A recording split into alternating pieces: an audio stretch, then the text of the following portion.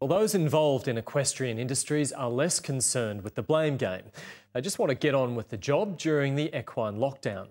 Thoroughbred racing is making a staged return after outbreaks of equine influenza detected in the state's southeast and west prompted a ban on meetings and movement.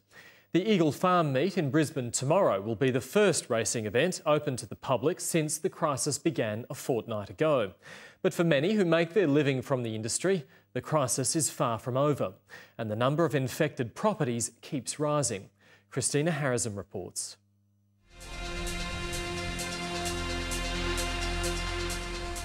We're about to get underway with racing in Queensland again after a short break. After nearly a fortnight at a standstill, they were finally off and racing again on Wednesday at the Gold Coast. It was a bit disappointing without racing, but it's good to be back racing now. But with no one cheering them on from the grandstands or placing bets with the bookies, the atmosphere wasn't quite the same. You know, we're all just thankful that racing's on its way. People don't catch the virus, but they can actually carry the virus back to their own animals. So it's basically taken an ultra-cautious approach at this stage. Tomorrow's meeting at Eagle Farm will be the first in Queensland to let spectators into some parts of the grounds. Only local horses will be allowed to compete. Providing everyone adheres to the restrictions and no one does anything silly, I can see probably a bit of a light at the end of the tunnel. But not everyone in the industry is back on track yet. Dressage coach Nicole Tuff is dividing her time between horses at her Gold Coast property and others at Warwick. She's one of about 200 people whose flu-infected animals have been quarantined at Morgan Park for a month. The countdown to the end of the lockdown started this week. The spirits dampened last night. The weather came in bad and it's raining and it's cold and it's windy and it's hard to be away from your family, it's hard to be away from the horses at home. It's hard being a bit isolated from the rest of the country, not knowing what's happening. She's had to stop coaching and training, and horses she planned to sell can't go anywhere. Normally today the place would be really busy. I'd have 3-4 lessons a day, the farriers in shoeing horses. For those employed by the equine industry, this outbreak is causing considerable anguish.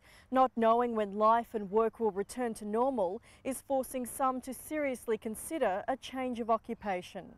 A few of my colleagues have done different courses and machinery operated courses and stuff like that. They're seriously thinking about this. They've had enough. The Brisbane farrier won't pack away his tools just yet, but he has had to lay off his apprentice. He can no longer travel from farm to farm making and fitting shoes because of the risk of transferring the flu. We probably do around about 30 to 40 horses a week, and now we're basically to a standstill. We'll survive, but it's not a real good way to make a living. Queensland pony clubs and their 1,200 members are also feeling the brunt of the outbreak. All the pony clubs in the southeast and right throughout Queensland are like this one. They are in lockdown. For now, no one's allowed in or out of the clubs for fear of spreading the virus and making more animals sick. The effect on the young children, the young riders, would be just terribly traumatic for them. Many of the riders will have to sacrifice hopes of competing at state events planned for the coming months. It's a very dramatic time. Our main objective is to contain it within the areas it's in now. There is help on hand for those in dire straits. There are equine influenza hardship grants, while the federal government is offering compensation of up to $1,500 for those in immediate need.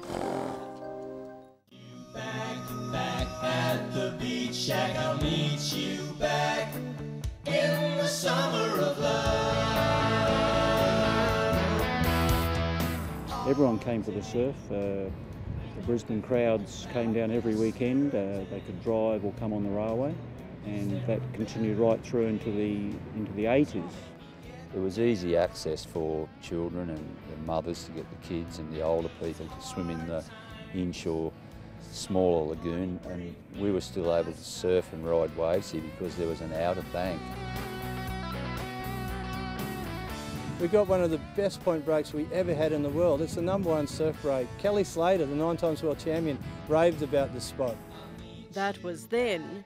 This is Kira now. a wide expanse of sandy white beach at the southern end of the Gold Coast and a swell that's virtually flatlined. It's not a board riding or surfing beach anymore, it's just a closeout. About 8 years ago, the Queensland and New South Wales governments committed to a project to pump a massive build-up of sand out of the Tweed River mouth and send it north.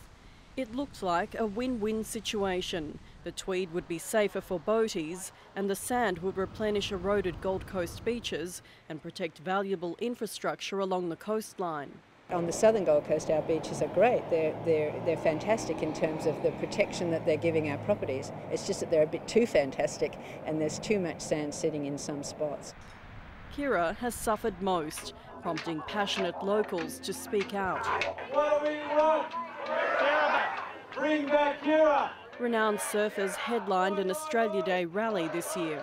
8 years later, they've killed off a surf break, a reef break, they've left the beach like a deserted oasis. We used to have small horse rides and camel rides on the beach. Well, the size of the beach at the moment, I'd say leave the horses out and bring the camels back. Business and tourism have been affected, forcing some to shut up shop. To lose that surfing wave at Kira is very substantial in terms of the loss of amenity for our locals and for our tourists and also for our tourism industry here on the Gold Coast. Kira board riders haven't had a club event here for probably close to 8 years, and we have lost the Quicksilver Pro from Kira, and a lot of high profile events on the Gold Coast would probably come here from time to time if this break was back. But Kira has lost more than its break. Marine biologist and Kira local Bob Moffat says the reef has all but disappeared, and so too have the dive businesses. The reef's been completely covered. There used to be a rich ecosystem, and now this ecosystem is reduced to just a few fish and very little reef at all. Locals say they tried to warn the government all of this would happen even before pumping started. Local knowledge from a lot of people, I mean, we're talking about hundreds of locals that really know the area and what happens, hasn't been really taken into account. What we've been trying to do is to get amendments to the agreement between the two states so that the volume of sand that's placed in the bay can be placed on demand or placed in outlets to the west and north of here. The local members been trying to find out which, if any, of their suggestions made it into the contract. It is within these contracts between New South Wales and Queensland that the truth lies, and until we have our hands on the contracts, we really are not able to clearly ascertain the extent of the issue. The state government has honoured its election promise to do something to fix the problem with a $1.5 million project. Some of the money was recently used to remove 20,000 cubic tonnes of sand, but the question now is how the rest of the money should be spent. Stage 2 could see another 200,000 cubic tonnes taken away, but that's open to public comment until next week. The mid-term and long-term solution means creating sand dunes, cutting a contour into the beach, dredging the reef, and then using those sand pumping outlets where we need them. Pump on demand, pump where it's required.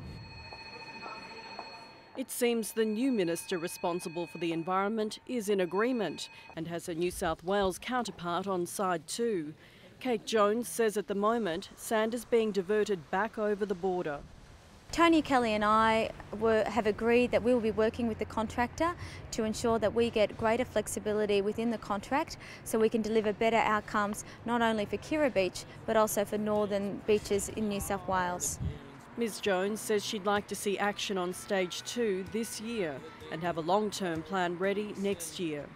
I think if they take on board some of our ideas and fine-tune and fine-manage the whole situation, it'll be a win-win situation for fishermen, divers, surfers, swimmers and beach lovers and even catamaran sailors. We're about the halfway mark, but there's still such a long way to go to save Kira. I got an 8-foot mama rolling through my veins.